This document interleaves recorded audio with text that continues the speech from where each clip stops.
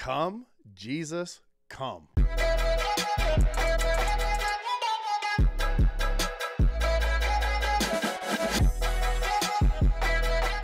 Hey, what's up?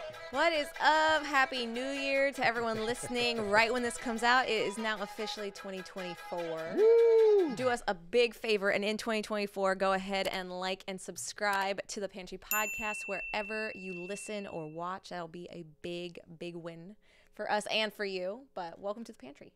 Welcome, man. It has been an interesting into our year. This would be the first time that we've ever dropped 2 episodes in a month. Oh my goodness. No, yeah, we've never missed an episode. And then this well, not this year, but last year. Oh yeah, last year. Last year we 2023. Yeah, in 2023 in December we had I got sick while you were in Colombia and I just didn't release the episode we had, so everybody got it a week later, and then you came back from Colombia and then you had a week and then you got sick right after Christmas. And so we didn't put out a episode at Christmas. So here we are. Here we are. And you know what? It's giving me some time, though, to take a break. It's never the funnest break. Thank you, probably still hear it in me. Yeah. I'll still try to get out. So if you hear a little cough here and there in between talks, we'll edit some of it, but probably not all of it. So just deal with it. That kind of rhyme. What? Okay. Anyways, no. So as we're sitting here and we're thinking about the new year and we're thinking about all the things, man, I don't know how many times as the new year comes up every year. This is like almost every year. And I'm not trying to say or put any negative towards this, but as the new year starts to move in, these special dates and Christmas and New Year's and the new year and all of these things, the one thing that starts to pop out a lot is come Jesus, come. Yeah. Oh, Lord, he's coming. Oh, he's going to take us during this time frame. Oh, he's going to take us in the next couple of days. I've heard all of these in the last And if week. You haven't, I'm so happy for you. But we decided to talk about, are you rapture ready? Or are you too rapture ready? As our 200th episode of the Pantry Podcast, which is conveniently starting in 2024, unexpectedly. I thought it was going to be 2 weeks ago, but it's right now, and I think, oh yeah, what? Yeah. I know Shay's like, oh yeah. But I like this. Are we too rapture ready? You know, like. Are you too rapture eager? I guess I should say. See, there's a good one. I'm rapture ready. Like, Lord, take us whenever, right? But at the same time, like, are you pining for it so much that it's hard to do stuff? Are you pining for it so much that you don't care about all the lost people that would be completely screwed if it happened right now? Like those kind of thoughts, like right. What's the heart behind it? But also, like, it is a very happy thing. The rapture's a very happy thing. Him coming for his saints is a beautiful, beautiful thing. So don't dread it. Don't ask for it to take longer than it's going to. But, you know, that healthy balance. I think there's a healthy balance. And as I'm going to go right back to the bread. Bread and the growth of the bread, and I'm can't come with the word right now. rising of the bread, and I'm using my the yeast. Okay, here we go. Yeast, man. I'll get there, guys. We're pulling it out, guys. We're pulling this out right now. But no, like when you have a bread and you're building it with the yeast, and if you have too much yeast, it's not good. But if you have too little yeast, it's not good either. Right. But for that perfect loaf of bread. Right. In other words, this perfect or this good mentality. Let's leave perfect out because I'm far from that. That'll trigger something. That might trigger something. But using yeast can cause a whole other convo. We're not supposed to put yeast in our unleavened. But no, we were using science analogies in the kitchen. We're using kitchen analogies. Yes. Okay, too much salt. Oh, there's another one that someone can get us onto. You gotta have lots of salt. Where's the salt? Right, where the salt is. But look, earth. None of y'all are those people. So But it's just funny. I think we deal with this. But I'm watching, and I think where I thought we should sit down and have a conversation, and you also thought this as well, is when we start to see the unhealthy side of this. Okay, and I've caught myself in this, and let's bring out some transparency and some honesty. Life is going hard, things are going rough. You know, maybe I'm not where I want to be, or my mental capacity isn't where I should be, and all of a sudden I'm calling, Jesus, just take me home. I just want to go home. Okay, no, I mean, right, I do. Yeah. I do, but is my heart in the right place. Yeah. You know, we see this with the Apostle Paul when he's sitting there and he's talking in Philippians 1. I really like when he's talking here because he's facing this dilemma. This is an understanding to this dilemma. It's really interesting in verse 21 where it says, "For to me to live in Christ and to die is gain. But if I live on in the flesh, this will mean fruit for my labor. Yet what I shall choose I cannot tell. For I am hard pressed between the two, having a desire to depart and be with Christ, which is far better. Nonetheless, to remain in the flesh is more needful for you." And as I start thinking about this, because I'm hearing this, and I'm hearing a lot of it now in Christians, and with things getting harder and things getting more difficult, and usually they tie it in with the days of Noah, and God, just come take us, just get rid of us. You know, we just pull us off of this cesspool that's called earth right now, because we just don't want to be here no more. It's just so horrible, and it's so wicked and so evil. Sorry, I'm just ad-playing No, here. I mean, you're on Twitter, or I'm sorry, X. You're on X. And you read a lot of tweets. Woo. You get to see a window into a lot of people's hearts, or at least in that moment. But, you know, I think that that's something that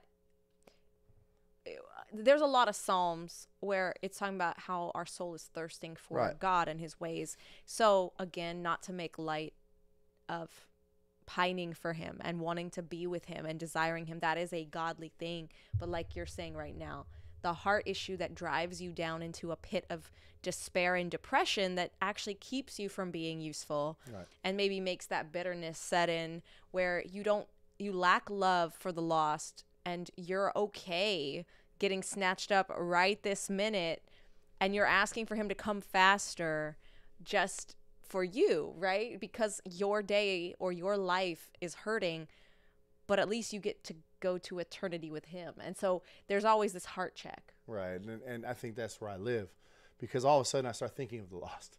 I start thinking of like, hold on. And I get it. It's going to be the perfect will, and he's going to come when he needs to come. And there's going to be lost people that don't make the cut. And I completely understand this.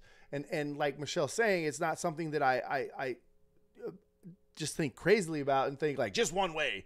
But no, I start thinking of them. And I start thinking like, wait, hold on. Could I share one more message, or could I share, with one more person, or maybe one person sees something in our community of believers or in the church that says, hold on, who is this Jesus? Right. And I think what really got me going on this is we're starting into the teen ministry, right? Yeah. And I start thinking of the young people, okay? We're talking from 16 to 18, kids who can now make a decision, right? Yeah. And I start thinking about them, and okay, am I over emotional? I don't know. But I'm saying I start to think about being able to be light that shines, that God has told us to do. Be a light to this world, right? Be the salt of the earth. Right. Make this look good. Like, don't make it look like, oh, well, we have no hope so let's come get me, Jesus. Hold on a second. That's not what he told us to do. He told us to come forth and be victorious in the positions that we are now. And therefore, when I sit there and I say, okay, I want to be victorious, I want to share this message of the gospel, then I need to be very careful on why I want to walk away from this earth and why I want Jesus to take me away. Yeah. I think on the other side of that too is the people who aren't ready at all. And when you talk about teens, I noticed this when I first came. I was very excited that the Lord had saved me, but I was also a little sad because I came to Christ at 23 and I was single and I had no children. And these are things I had wanted before Christ. And now I had the godly desire to have a godly husband and to raise children that would love the Lord. And to think that maybe I wouldn't get a chance to do those things before he came, I had to grapple with that, right? And I know that there's people in their 30s, in their 40s, even in their 50s that are grappling with, well, what if he comes before I see grandkids, or before I get married for the first time, or before this or before that? What if he comes before so-and-so is saved? Ooh, that's a lot of what ifs. That's a lot of what ifs that people grapple with, because when we're Right. asking, are you rapture ready? It's not just, are you so rapture ready, like to a fault that you're now depressed about being on this planet? Or is it also that you really kind of deep down don't want him to come? You're kind of praying take longer, and you're not praying that to save souls, but because you want to have a baby, you want to have a spouse, you want to have that dream house. You want to knock off your bucket list, you know. It goes both ways, kind of. And when I think about teens with quote unquote their whole life ahead of them, sometimes when they hear about the rapture, they're not that excited. They're they might be a little more even keel. They might be like, oh, that's really cool. But they're imagining the rapture happen when they're like ready to go at 70. You know, not necessarily all of them are ready to roll out right now. Some are, right? Because being a teen is tough. But so the question being like, rather than focusing on, you know, the rapture, focusing on our heart and the state of our heart, because what our heart is pining for reveals some things. Maranatha. No, seriously. Maranatha, Lord, come. I'll sit here all day and say it. Because I want it to be glorified, though. Yes. I don't want it to be soulified. I'm going to put it there. Because we soil things all the time, people. We do. We soil it all the time with our own thoughts, own feelings. Michelle was all over the place. Wait, hold on. I'm a Christian now. I need a Christian husband. Hold on. I want to raise Christian kids. Hold on. That good thoughts. Look. Yeah. You live in it. He didn't come. Exactly. And guess what? Here we are. Yeah. And but it's so cool if we can just dial that in and sit there and say, hey, you know what? I want to see Jesus, but I also want to see people saved. I want to see the most wicked people saved. I think that was one of the hardest things to grapple with in life is wanting to see wicked people saved. So many testimonies out there of people who were just utterly wicked, but found Jesus. And then, of course, then other people come in there like, did they really? And I'm just like, oh, let's just have some hope. Yeah. Let's have some hope. I'm not saying that look, I'm not that guy that jumps on here and says, we're going to procreate with so many babies and Christian babies that we're going to change the world. That's not me. Right. I know where this road is going. I know where we're headed. I know the direction we're headed in. But you know what? Why can't we just be happy along the way? Right. Why? Like, let me raise some for the team, right? But at the same time, like, I think of it, maybe when it comes to the rapture, it might seem a little more abstract. But if I can go right back to Christmas that just happened, and kids, you know, we don't know the day or the hour the rapture is going to happen, right? But we know that God the Father does.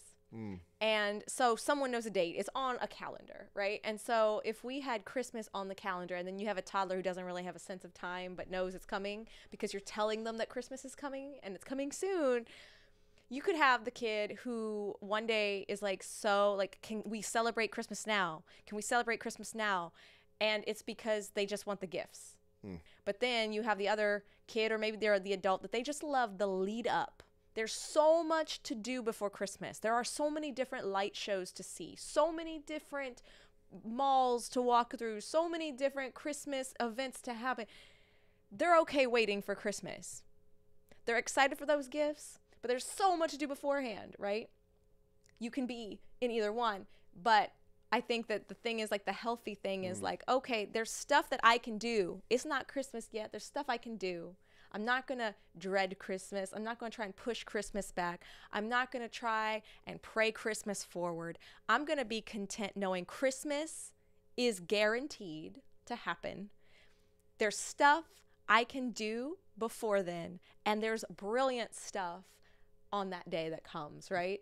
And dancing in that expectation of a fulfilled promise.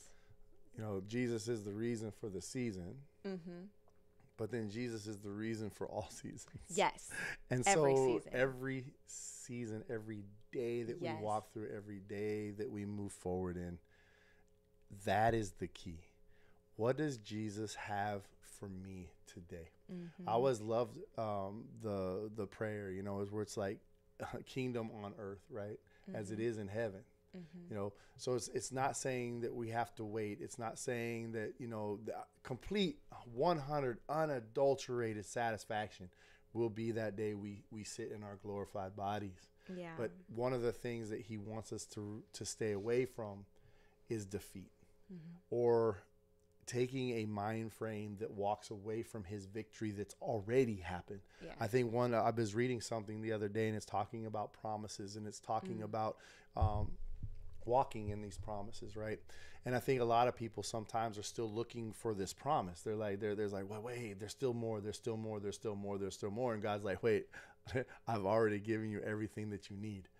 In other words, this trust and this belief and this walking in this promise and understanding that, you know what, hey, I will find joy nowhere else other than in Christ. I will find hope nowhere other than in Christ. And so when I'm sitting there in this promise and these ideas, right, and I'm like, am I already satisfied, or am I still yearning for satisfaction? And so I can sit there in a mentality of being satisfied, or I can walk and be unsatisfied all the time and saying, Jesus, give me more. And it's like, he's like, I've already gave it. Learn how to walk in it. That's so so that good. we can be successful. Yes. No, exactly. No, amen to that. I think that that's really the mindset that we're encouraging you to be rapture ready by just having a heart to experience him now. Amen. You know, it's a healthy thing to look forward to, but there's a lot more to this walk than just the rapture. And so as you start out the new year, just remember that there's so much that he can use you for right now. Amen. Amen. All right. Amen. That's what I agree. Yeah, agree. We concur. We concur. Happy New Year to everybody Happy listening. Remember that you can download our free Devo, Jesus Not Junk Food, at thepantrypodcast.com, and you can support us and our pastor friend, Pastor Jackson in Kenya, at patreon.com/thepantrypodcast. So until next time. Bye. Bye.